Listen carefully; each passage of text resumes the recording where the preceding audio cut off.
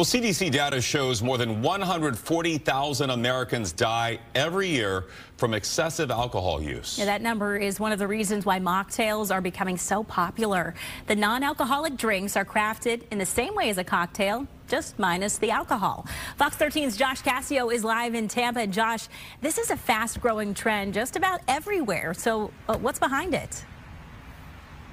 You know, Haley, as you know, these mocktails have really taken off in the last couple years, but especially recently. There is a growing market out there for people who want a finely crafted drink, just minus the alcohol. So when you talk to these bar owners, these business owners, they say this is a trend that will continue. Nestled in the heart of quaint Safety Harbor, Giggle Waters offers a social club vibe with a bar that's fully stocked with all the classics.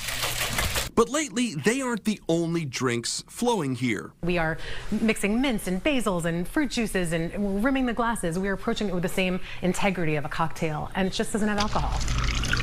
So this is the Abigail. This is a lavender basil lemonade. It's really refreshing.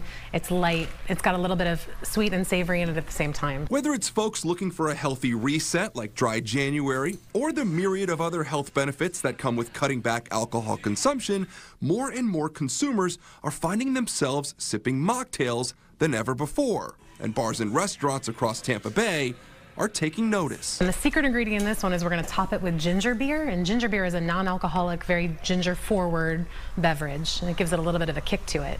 We have mocktails on our main cocktail menu, and they are ordered at the same frequency regular cocktails are. We thought that alcohol was helping our anxiety. We thought it was like actually taking the edge off, but then I think we all learned that it was actually making it worse. Megan Klein is the founder of Little Saints, a plant-based mocktail company born out of the pandemic and Klein's desire to cut back on drinking. The statistics are something like over 55% of Gen X drinks regularly, 42% of millennials, and 21% only of Gen Z.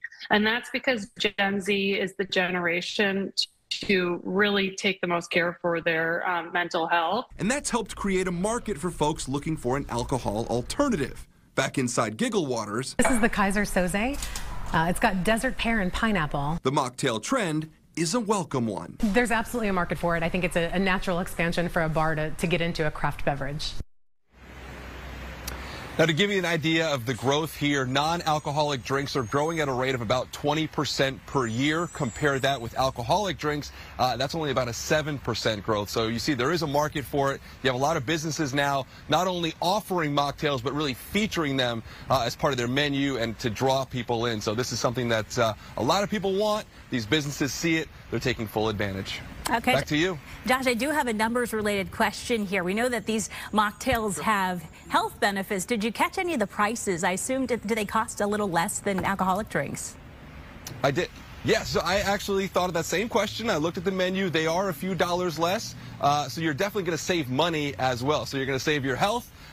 You're going to save your calories. And you save a little bit of money, too. Hey, that's an extra benefit. Can't disagree with that. Josh, thanks.